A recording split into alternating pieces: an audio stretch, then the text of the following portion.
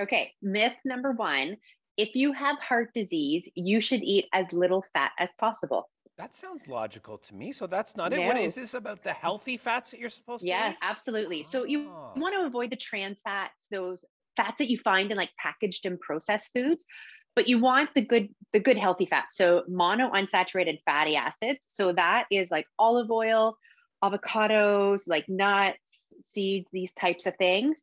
And the polyunsaturated fatty acid, which are omega 3. So omega 3 fish, I have some chia seeds. Those actually help to make your blood less sticky. So you're less likely to clot, less likely to increase the risk for stroke.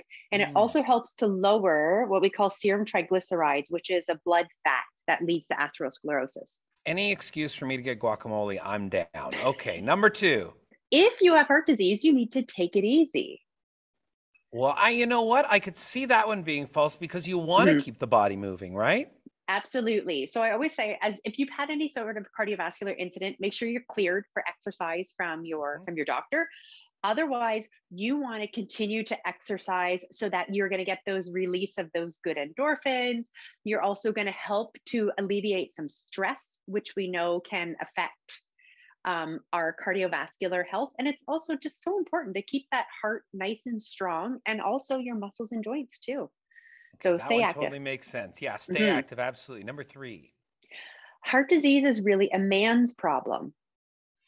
Okay, so you know what? I think it's 2022. Heart disease is equal for everyone out there.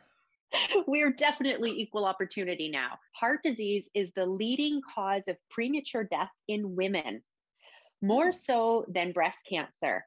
So that is a striking factor for a lot of women. And as you head into menopause, it gets actually worse for women because estrogen helps to protect your heart. And when that starts to go away, it starts to lead to things like depositing more fat around your abdomen, Hmm. which increases your risk of blood sugar irregulation and diabetes. It also leads towards a tendency to have high cholesterol and high blood pressure. So you want to eat one of those, heart healthy diets, rich in antioxidants, in fiber, in potassium, even things like dark chocolate is healthy for you, onions and garlic and all of that healthy stuff, and things like CoQ10, right? That has a strong affinity for your heart muscle. Well, when you're recommending chocolate, women are definitely involved in this as well. Now, if you can tell me that beer was healthy, I'm on board. But let's get to number four. Okay, number 4 is heart disease only happens to old people. Hmm. Yep. No, definitely. I've definitely heard that it's open to everyone, and there's stats to prove Yeah. that now. But the thing that I want to point out is that heart disease can affect you at any age, but the choices you make when you're younger will affect your heart later on. So if you're a smoker right now, stop. Mhm. If your diet is not great, you need to take those steps to help improve it. If you're not exercising, start to incorporate exercise into your lifestyle because these things are going to carry forward for you for, improved cardiovascular health as you age. Not like fine wine. Our heart does not get better as we age. Our heart gets worse. So we need to take care of Yeah, definitely. Though you're relating it back to alcohol, so we're on the same path here. We've got one final time, final time for one more tip. What do we got?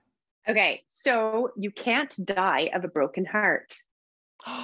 You can die of a broken heart. It's February. This is Valentine's month. Tell me I about this. know, I know. So there's a condition, and it's hard for me to always pronounce Takotsubo cardiomyopathy, so TTC.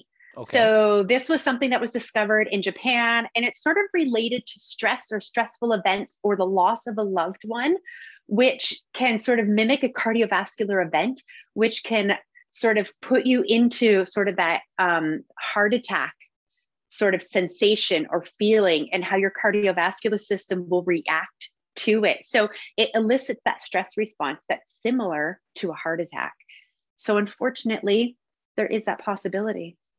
Wow, you can actually die of a broken heart. But hey, if you stay heart healthy, then neither one of you should pass. So then you're all good. Dr. Joyce, always a pleasure chatting with you. Stay healthy. Thank you. Take care.